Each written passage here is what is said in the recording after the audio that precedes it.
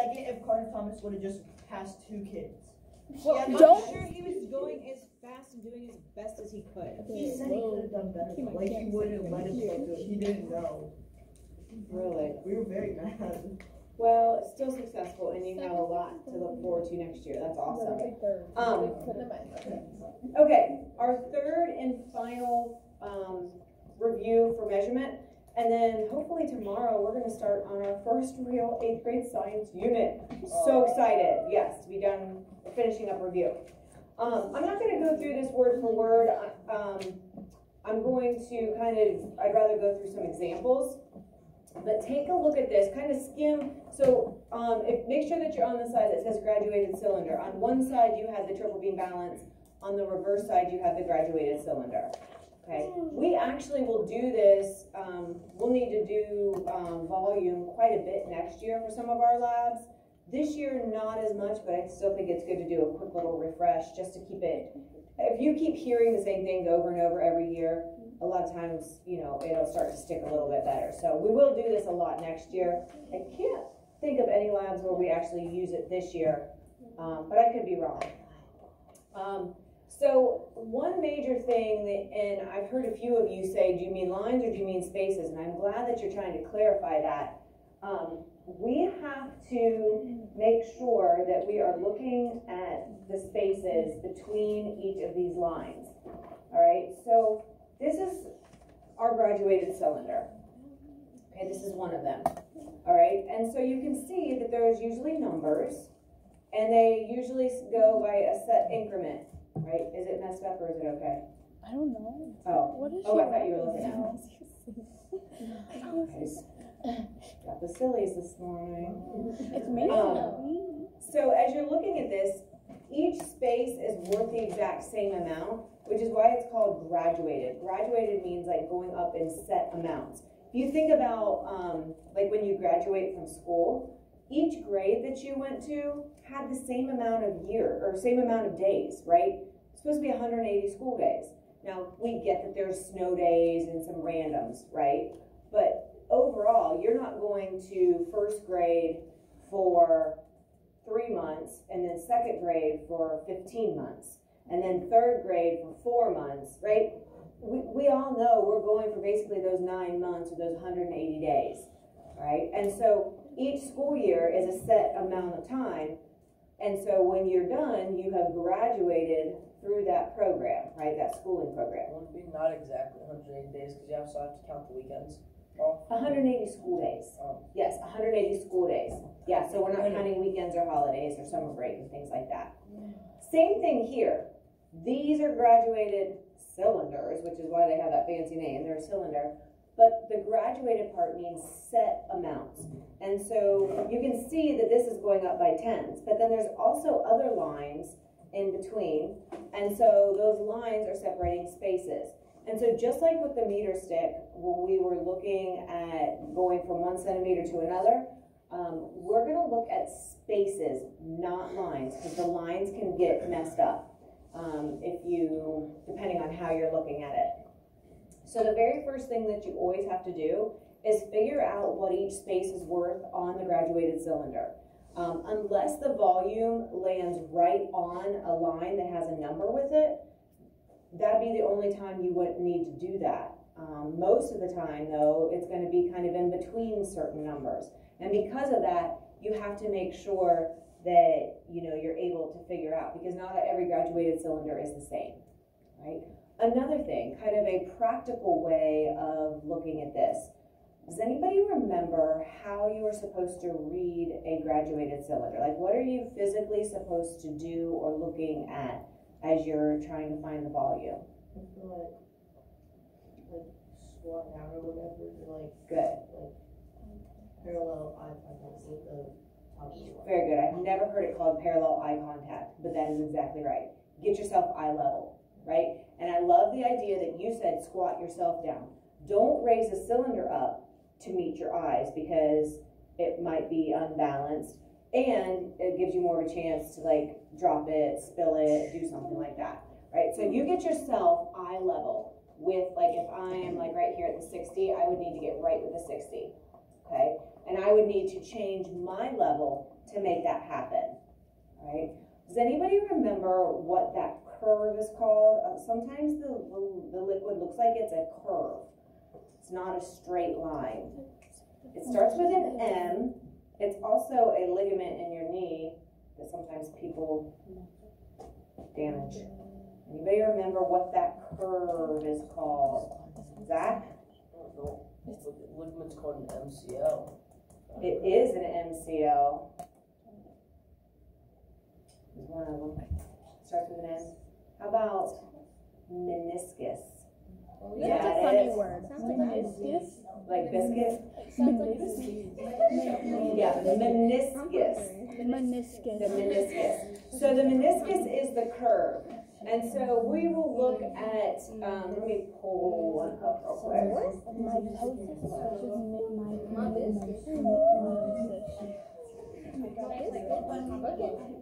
Oh, actually. Oh, dang. So sometimes it, like with the wider cylinders, it just looks like a straight line, and that's fine. If it looks like a curve, Where does 30 go? My bad. I wanna, Not let me go back real quick. I said that not always.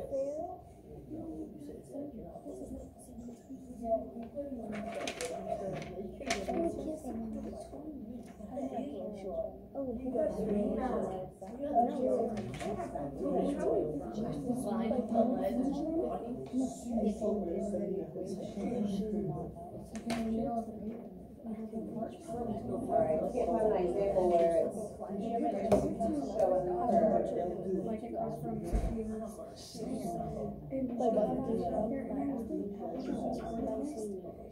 curve. You must know the value of each measuring line. For example, in a 100 milliliter cylinder, there are 10 subgraduates between 50 and 60. Subgraduates. Okay, let me back this up for a second. 400. It's gotta be clear.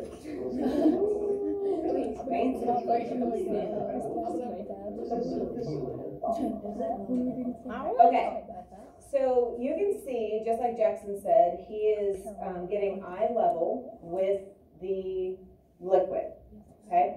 From there, you have to read the bottom of this curve. On a cylinder like this, it's pretty much just gonna look flat.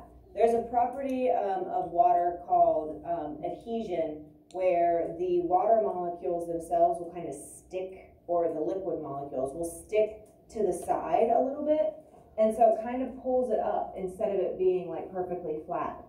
The skinnier, the more narrow the cylinder itself is, the more you see that. And we have 2 or 3 where it does it really, really kind of intensely. It looks like a big U, okay? If you see that, your job is to read the bottom of that bubble or the bottom of that curve, all right? Because if you would read above it, you're actually accounting for all this extra that's not really volume. That isn't really liquid. And so if you do this, you're just leaving off just a little bit, and the scientific community has determined that that's the better part to be off on. Have it a little bit extra than a little bit less, I guess. So you always read the bottom of the curve. So you're not reading to this line, you're reading to this line. Okay? The next thing that you have to do is you have to decide what each one of these spaces is worth. Notice that it has 50 written here and 60 written here. So if I count the spaces, I have 1, 2, 3, 4, 5, 6, 7, 8, 9, 10 spaces. If I counted lines, I might have 1, 2, 3, 4, 5, 6, 7, 8, 9, 10, 11. That would mess things up, okay?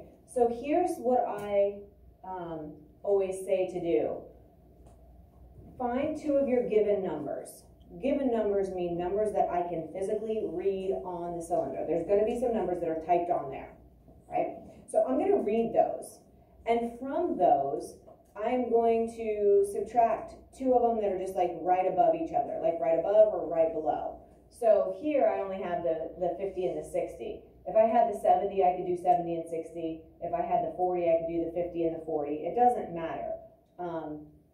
What you're going to do is once you subtract two numbers that are like on top of each other in order, you're going to take that number and divide it by however many spaces you have.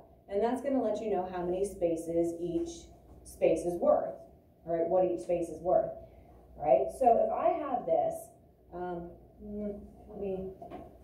I forgot I wanted to write on the board. Let me switch my settings super quick so that I can bring up my tools. I needed to write.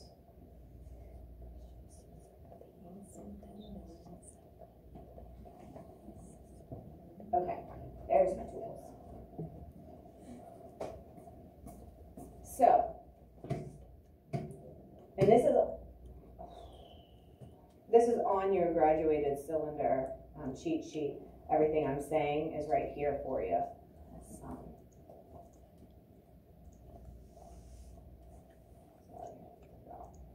One more change. There we go. Okay. So, pick two numbers that are in order. So 60 and 50. Do that subtraction. You are always more than welcome to use a calculator in here. There are calculators in a little pink tray by the windows. If they're not back there, then they might be up here, depending on if my physical science class is using them. So this is 10, right? None of this is going to be like super hard, but when we get to division, sometimes people get a little off. So I'm going to do my subtraction, and then I'm going to count how many spaces are between my two numbers. And we counted, and that was 10. So I have 10 milliliters, right? Because that's what this is, 10 milliliters. Notice how I capitalize the L for liter.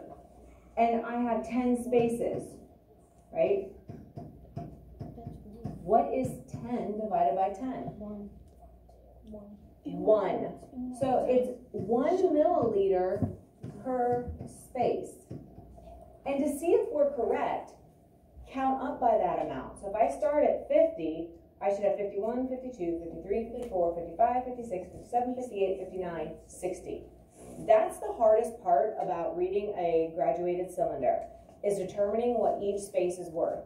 So once you determine it, like say for this graduated cylinder, you don't have to do that every time. Like if this is the one you're using for the whole lab, then you know each space is worth 1 or 2 or whatever. Now, it's always going to be a logical, easy number. It's going to be like a 1, a 2, a 5, a 10, a 20, a 50. So it's always going to be a nice value. It's not going to be like 3 or 7, right? It's always going to be one of those kind of easy numbers, okay? And so this is the process. And so I heard somebody being silly saying, oh, it's 2. Well, try 2. So this would be 50, 52, 54, 56, 58, 60, 62, 64, 66, 68.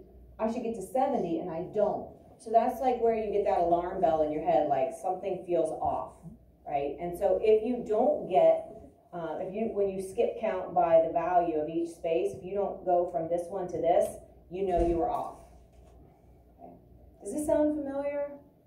A little bit? Okay. Good. All right. Let's look at a few examples. There we go.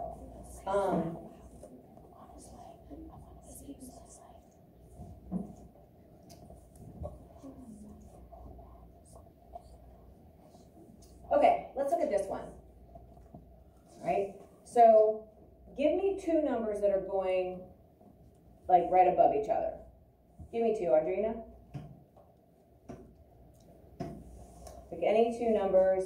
And so this is the same, this is just the zoomed in view. What two numbers do you see? 600. Okay, and what's another one? Sure. It doesn't have to be where the liquid is. It could be 900 and 800. It could be 300 and 200. It can be whichever two, because it's the same on this whole graduated cylinder. So you can pick any two that you want. So she said 700 and 600. When I do that, I get 100 milliliters. And what this is basically saying is that between my 600 and my 700, it's 100 milliliters. Notice how the 600 sits on the 600 line, and that the 700, wait a minute, I did that wrong, didn't I?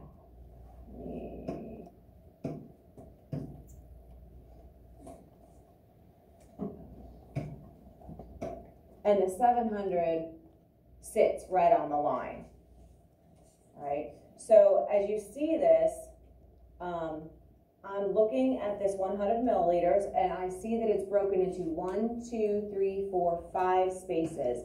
So 100 milliliters divided by 5 spaces. When I do that division, what do I get? 20, okay? So we're saying that each space should be worth 20 milliliters. 20 milliliters per space. All right, so I'm gonna count and make sure that I'm looking at this correctly. So here's my 600 line. And then I have 620, 640, 660, 680. Yep, that does take me to the 700 line, right? Again, I heard 25 also, so if we said it was 25, we'd say 625, 650, 675, 700, 725 does not get me to 700. So you would see that that's off. And then you're like, okay, I need to back up. I must have done my division or something wrong, okay? So if I'm looking at that, I should be able to now read my water level or my liquid level. So the 600 is right here. So the first space is 620. We also have 640, and then we're between like 640 and 660, right? So we know that it has to be at least 640 and a little bit more, right? So I don't know, we're 640. It looks to me like we're closer to the 640, so I'm just going to round to the 640. I can't say 642 or 643 or 644 because it's not to the single milliliter. Like, it's not that specific. And so I can't, like, if I'm talking about a digit that I don't know, we call that a significant digit. Like, so we know it's exactly to the 40, but then the 1, the 42, the 43, we don't know exactly. All right, so we're going to go through, and this site, we're going to kind of skip around a little. I want to go to another one.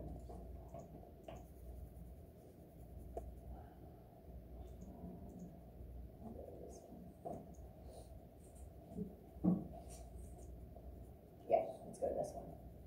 All right, so here's another graduated cylinder. Because we're switching cylinders, we need to redetermine what each space is worth. Okay, so let's see. Audrey, give me 2 numbers that you see on this graduated cylinder. 9 and 8. So 9 minus 8 gives me 1 milliliter, right? So we're looking between this area, it's 1 milliliter. And then we're going to decide how many spaces is in that 1 milliliter. And it's 1, 2, 3, 4, 5, 6, 7, 8, 9, 10. So 1 milliliter divided by 10 spaces.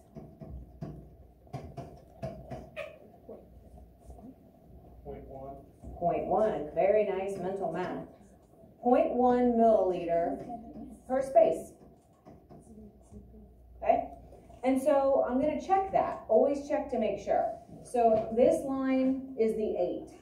8.1, 8.2, 8.3, 8.4, 8.5, 8.6, 8.7, 8.8, 8.9, 9.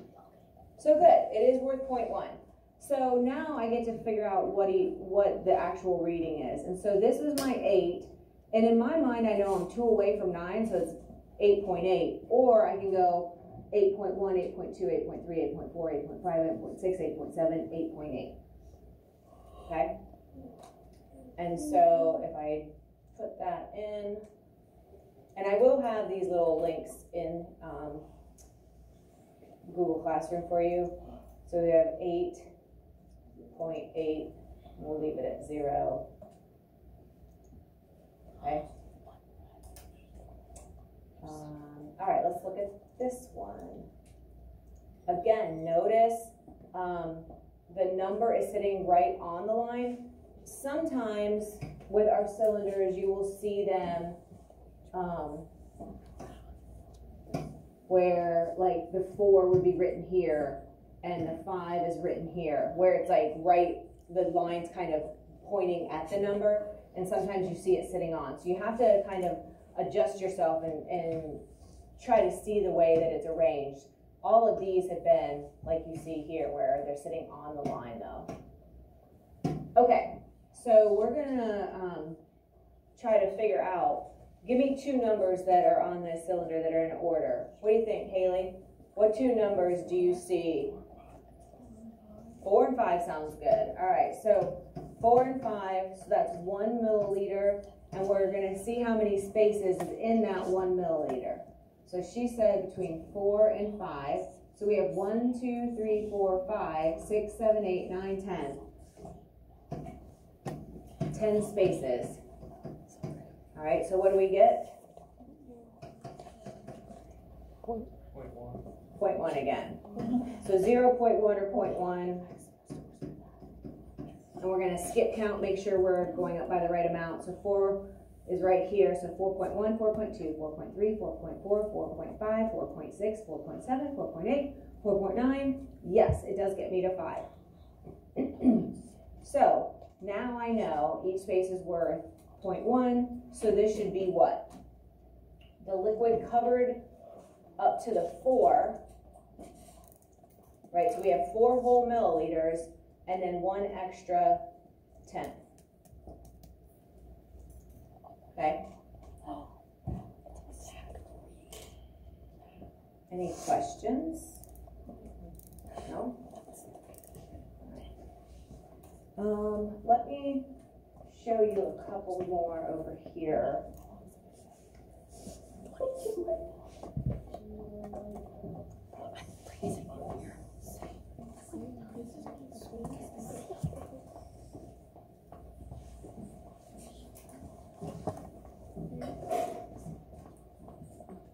Do you have a fancy song for this one?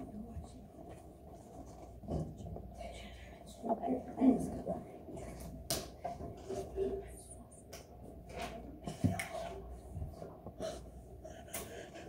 All right, so I just want you to see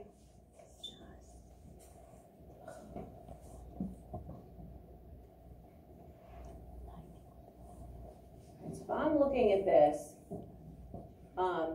you can see what I was talking about. Like the 55 is at this line, the 60 is right at this line. So the 60 is not sitting on that line. The line is actually pointing to the 60. The line is pointing to the 65. All right, so here the numbers aren't sitting on the line. The line is kind of splitting the number in half, right? And so that definitely makes a big difference. You can also see, you know, they kind of have it broken up where they're like, this is the 60 is like the medium. Then you have like a full, there we go, kind of keep it full. So just always kind of be aware of the lengths of the lines also, and that can kind of help you kind of orient yourself. This one is more like what we had on the board, where you can see the 20 is sitting on this longer line. The 15 is sitting on this longer line. Okay. So what I would like you to do is, if you need a piece of scrap paper, get one from up front. You can share maybe a half sheet. If you have your own, go ahead and get just any kind of scrap paper.